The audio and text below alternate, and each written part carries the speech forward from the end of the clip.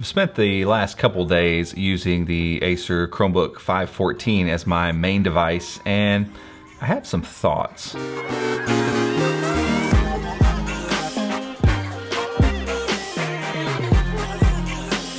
But before I get into those thoughts, this video is brought to you by NordVPN. It is the VPN of choice for millions and millions of users that want to browse the internet in privacy. And if you are one of those and would like to do so on your Chromebook or any of your devices, visit chromeunboxed.com/NordVPN to check them out and get started today.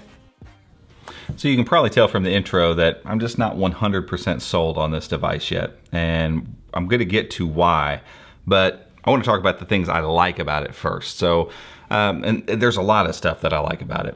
There's a really great build quality. There's good battery life. There's backlit keys, Gorilla Glass trackpad, slim bezels on the sides. There's just a lot of stuff I like about this device, and that looks really, really good on a spec sheet. The battery life is really good. I'm seeing 10 plus hours on it. I think Acer says 12, and I could see where keeping your screen brightness in check, you could get to that. I like the port selection. There's a USB-C and a USB-A on both sides, so kind of flexible wherever you need them. There's just a lot of stuff to like here, and you know, when you look at the device on the table, it looks really good. It doesn't collect fingerprints like crazy. When you crack it open and see the backlit keys, those look nice. The travel feels good on them. The clickiness could be a little better, but in general, it's not too bad. The click mechanism on the trackpad, that feels pretty good too. And it's all Gorilla Glass. And you can tell as you move your gestures and move the trackpad around, it just feels really good. It feels good to work on in general, like in those kind of mechanical ways.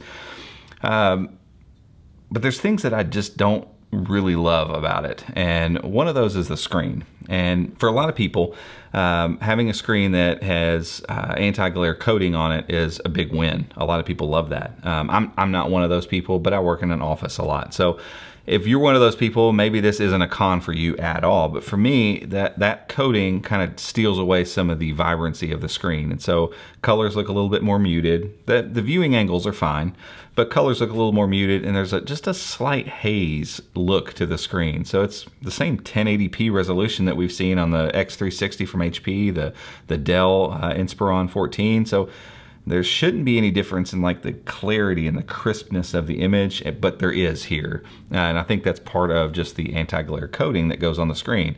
It also means it's not a glass screen, and the protection part, you know, around the screen isn't aluminum either. So it looks like aluminum, it's plastic though.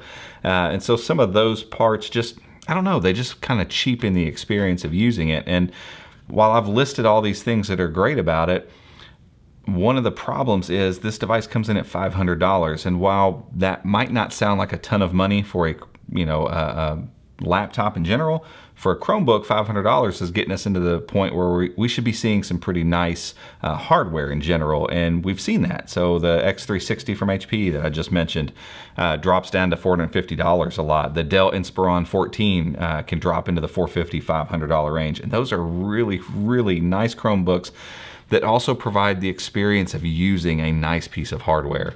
For some reason, so far with this device, as I'm using it, it feels like a nicer version of a budget Chromebook. And some of that stuff, you know, sometimes we don't get into huge details about everything and get down and put everything under a microscope. There's a reason we do that. I want to try to convey to you guys what it's like to use these devices in real life. And in real life using this device, I know you may be looking at the spec sheet and going, man, glass trackpad, backlit keys, aluminum build quality, 1080p screen. These things all look great. This thing should be awesome. There's just something about it that just doesn't feel like it matches the price tag at this point for me. And who knows, in the next few weeks it could go on sale or something, and we could just see it dropping down into the $350 or $400 range, and maybe at that price I would just feel so much different about it.